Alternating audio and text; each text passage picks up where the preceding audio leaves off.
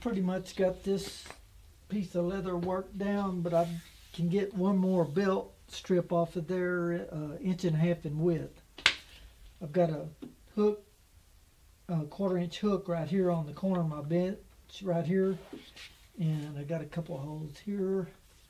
I'll put that in that hole right in the center there, and I've got my splitting gauge set just under 1.5 inches.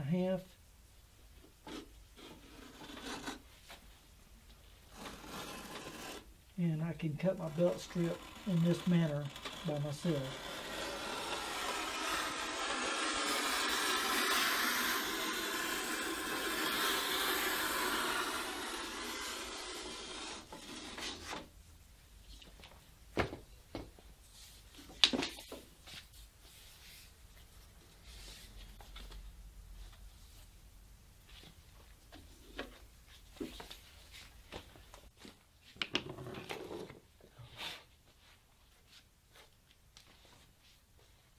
This is like a antique vintage leather splitter right here.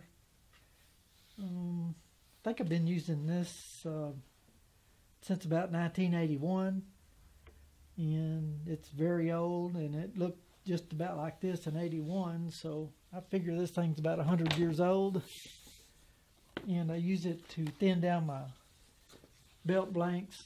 And then the turn back end of a belt blank, I thin it down a little thinner actually. As you can see right here, I've got a CS Osborne leather splitter, and it does an excellent job also.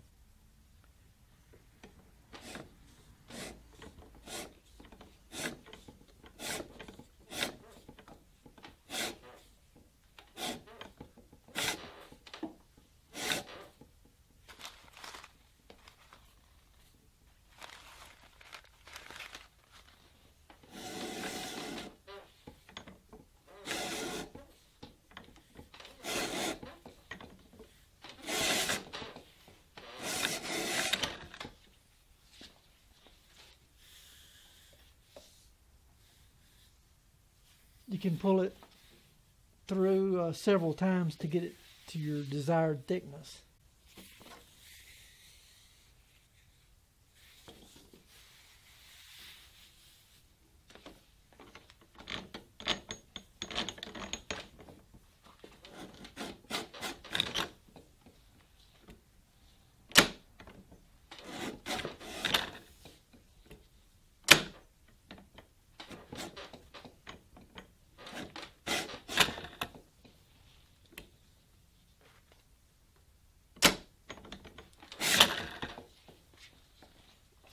I've got that worked down. Well, that'll be just about right for the turn back end of the belt.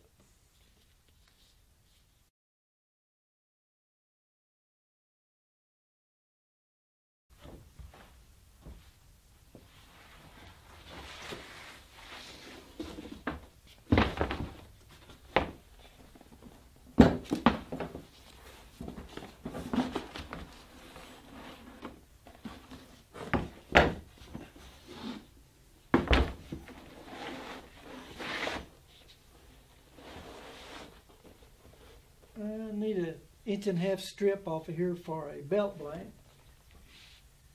And got my splitting gauge set where I want it.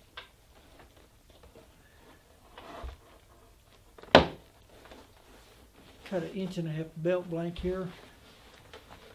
Kind of work this around where I can get a strip off here.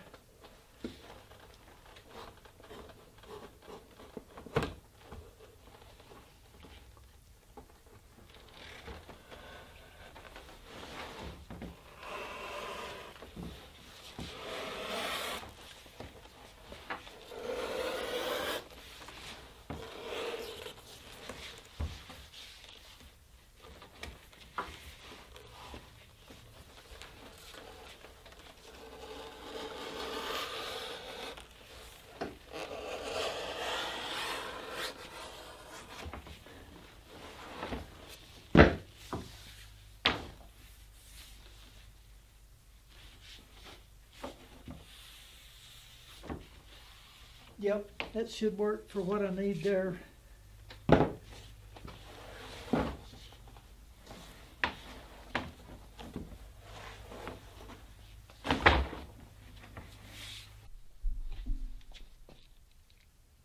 This is my CS Osborne Leather Splitter. It does a pretty good job. The blade is easy to sharpen on this particular one. As long as your leather is not too stiff, you can kind of work it just a little bit. If you happen to run into a real hard spot on your leather, sometimes it will kind of go on down and cut it too thin in some places. So let's see how it works on this strip right here.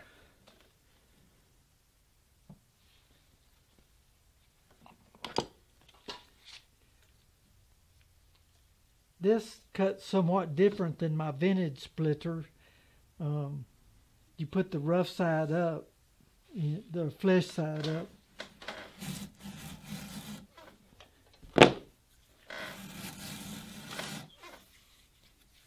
It has an adjustment down here where you can set the thickness.